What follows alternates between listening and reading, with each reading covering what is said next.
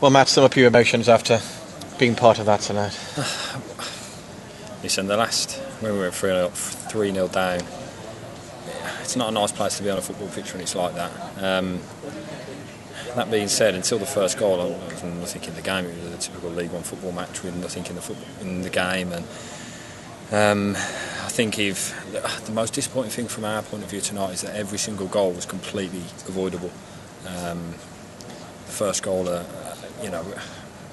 it's so frustrating because we're in a position of strength with a free kick on the edge of their box, which then turns into a goal for them.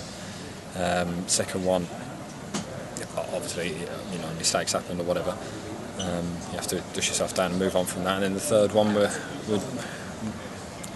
not set for a throw-in, and then get caught out, and he puts a good finish in, but we should deal with that as well. So the real feeling at the end of it is pure frustration that, listen, these aren't great shakes. These are a team who are in and around the playoffs. I don't know if they're in there after the win tonight, in and around the playoffs. And let's be fair, we should come away with something, because listen, we've got more than enough in that dressing room to do that. So completely frustrated.